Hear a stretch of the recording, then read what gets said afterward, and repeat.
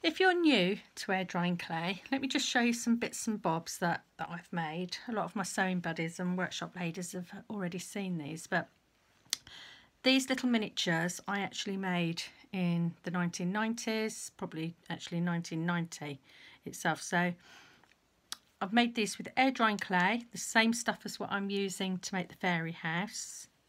I've made flowers, I've made all sorts of things, but these are the two that I didn't sell. I kept these because they're my favourite really. So I made all these individually with air drying clay. Get a bit closer, there we go.